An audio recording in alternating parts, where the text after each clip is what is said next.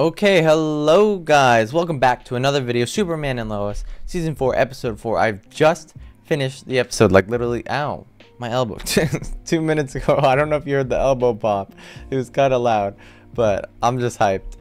All I have to say is finally, we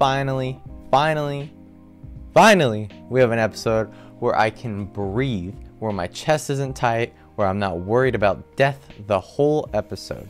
I already know some people on the internet who are already complaining about this episode. They were complaining about it before when the description was given. They're complaining about it while it's happening. They say it's filler and stupid and just get back to the drama.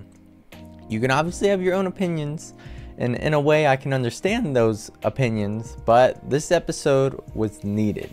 I needed it and a lot of fans needed it. An episode where there's jokes, where I can smile, where the entire family is together, where there's partying. This was a breath of fresh air. Anyways, now that I've said my thoughts, let's get into the episode. So the episode starts pretty emotional after just saying this episode was a breath of fresh air. Lois is at Gramps' grave and Clark returns. Also, I think it's pretty cool that Jarrell and Gramps are buried next to each other. Just a side note. But when Clark came back with a freaking regular, like, normal suit and glasses on, like not his superhero suit, just like a suit you wear to work, with his glasses on, I was shocked to say the least. Just from that, I was shocked to see him at all. I didn't think he'd be on his feet this quickly, let alone flying. But him and Lois connect, they hug. And the boys come out and hug, and the directing decision to have no sound from this scene, but just the score was fantastic. It landed perfectly. Then we get into the episode as we get a time jump. I freaking hate that I can't remember already. I just watched it. I just watched it 5 minutes ago. I can't remember how long it was, but it was 2 or 3 weeks. Clark looks at his scar as Lois looks at hers, and Clark narrates how time goes fast and how family is fragile. And I was already nearing tears at this point. I was like, oh great, I'm gonna be sad again. But after this, we see Kyle and Chrissy for the first time this season. They're in his apartment and they talk about the wedding. And yeah, that's pretty much it. But then we see Clark teaching Jonathan how to use his powers in the icy snow. And I just have to say, was I wrong? Was I wrong about last week? Like last week I said there's no way Jonathan suddenly just has powers he gets to keep. But I'm thinking he does now, unless they pull something soon. Like I'm kind of disappointing in the writing if he does. Like Jordan had to earn his powers and needed an intense training, where Jonathan just has every single power and knows what to do with them without training. Like if that's true, I guess I can excuse it because of the short season and budget cuts, but still. Anyways, Clark is teaching Jonathan how to use his abilities, and I was just so happy to see Clark again, man. Like I don't think you understand, just him interacting with Jonathan was just, it made me smile. But they decided to race each other for some reason.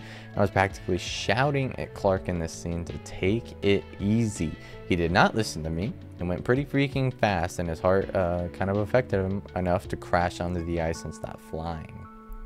We come back from commercial to see Chrissy and Lois chat about the wedding, and Chrissy tells Lois that a pipe burst at the court, which I'm guessing was another budget cut issue where they can't use new locations to film, or it was just that they wanted to do it at the barn. Either way, it worked out fine, but yes, the wedding does end up at the barn, and Chrissy asks Lois to be her maid of honor. Lois then returns home to another directing decision I loved. I need to look up who the director for this episode was, but this is where we start with Lois's POV as she enters the house, and we hear the conversation happening between Clark and Jonathan a few rooms away. But just like we're in her head, we follow her, and as she goes in the room and we hear them talking from a distance, so we obviously know that Lois overheard their conversation when she interrupts them. And we also get the great reaction from Clark when he sees that Lois got home, when he tries to act like they totally weren't just talking about the fact that his heart caused him to crash. Also, this is definitely another example of his now limited powers. I'm going to talk about it more later. But because his hearing would normally pick up on the fact that Lois entered the house. But Lois confronts him about the incident, and he tries to make it sound like it wasn't that big of a deal, which was hilarious. I'm glad he's back.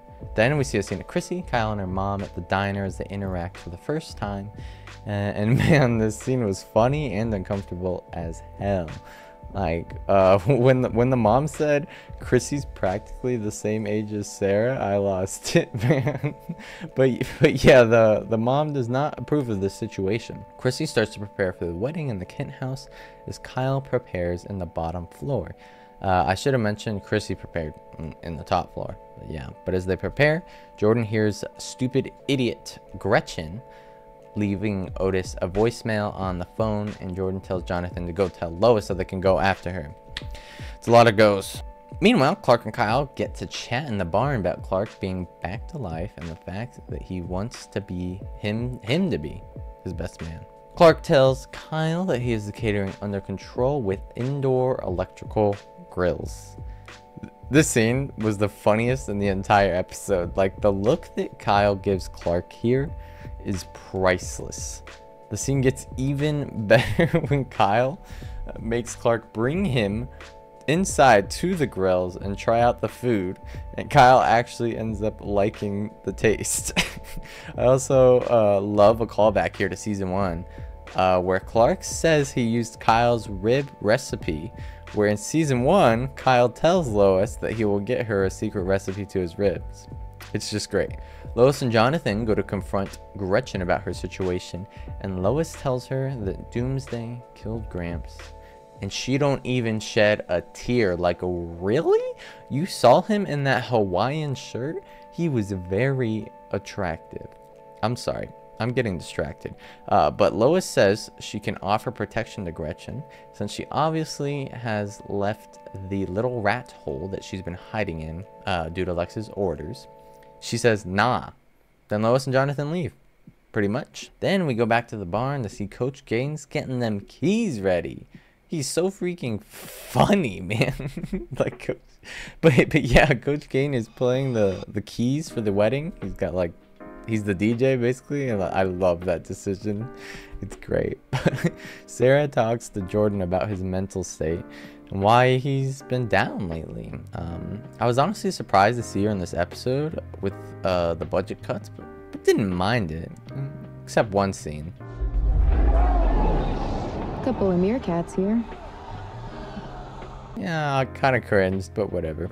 Jordan tells her he blames himself for his dad's death and that he is no hero, that when it was time for him to actually step up, he couldn't do it against Lex. He talks later with Lois, where she tells him to open up about his feelings. He says he's the reason Clark and Gramps died, that he is not mad that she chose Jonathan over him on who to save. He's mad that she was right in her decision, only he didn't live up to that decision, and blames himself even more. She tells him that neither Clark nor Gramps would want this kind of a response for them, and that she will help him work through this. Finally, build up to the wedding, and it's starting until Chrissy just dips and leaves. Yeah, like great. But Lois goes and finds her through some super hearing help and tells her that she is there for her. Chrissy says things are going too fast with Kyle, and Lois aids her in the knowledge of her own relationship with the values of respect and love in her relationship that she sees with Chrissy and Kyle's as well. Back at the barn, Jonathan and Jordan hear a fire in Metropolis, and Jordan urges Jonathan to go even if he don't have a suit. Jonathan flies to Metropolis, to where we see the building that I had trouble breaking down in the teaser breakdown bit, if you check that out, which is like on fire, like insanely on fire. Turns out that Gretchen is also in this fire, and she says he's trying to kill me when she sees Jonathan. Like Jonathan, man, she knows who you are, sees your abilities for the first time, and knows Lex personally. Lex does not need free information. But this guy with the fire weapons on his arm shoots right at Jonathan and Gretchen, both of them, and I could have sworn that Gretchen burned here, but I guess not. He ended up getting away with free info. Sorry, I mean Gretchen ended up getting away with free info, not he. Jordan comes yelling at Clark, asking him how he hasn't heard the commotion yet, and Clark listens, then hears it. This scene once again, showing that Clark is no longer the Superman we know. He can't fly as fast, he can't hear as good. You know what, maybe he's just getting old.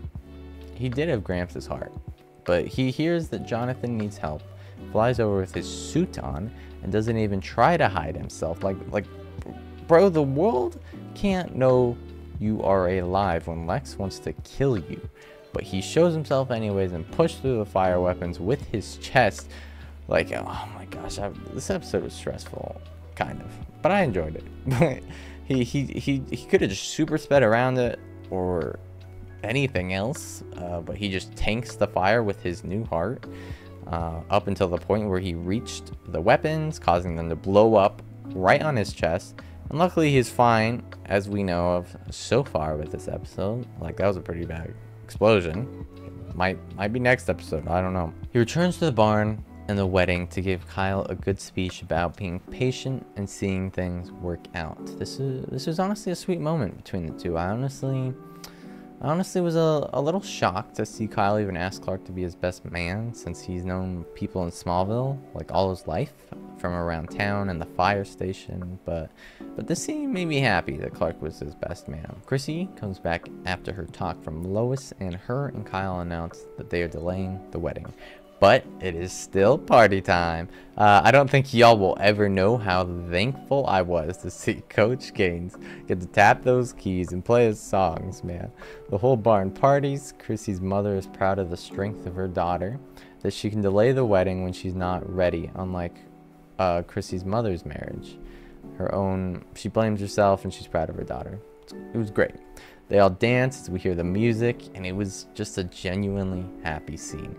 And look at this backflip. Like apparently this was just them messing around on set, and this backflip was like not told to do. The actor was not told to do this. The show ends, however, with Clark and Lois about to do some stuff in the bedroom. like he just came back to life with a new heart. I was actually kind of nervous his heart wouldn't be able to take this. I don't think it's the best decision. And I was also thinking that like one of the last things Gramps said in his video message was that he will always be there for Lois even in death, since his heart will still be beating in Clark. And I guess I just had the weird thought that Gramps was still there during this. But they kiss and Lois's phone buzzes. But I guess they don't care, and they keep on kissing as the camera pans to the phone, revealing 4 different news outlets saying that Superman lives. For one, are they all really going to release at the same time? And for 2, how? I'm sure that is the question we're all wondering. How do they know that Superman lives? Clark had John Henry take that fire guy to a cell where he couldn't speak about his experience.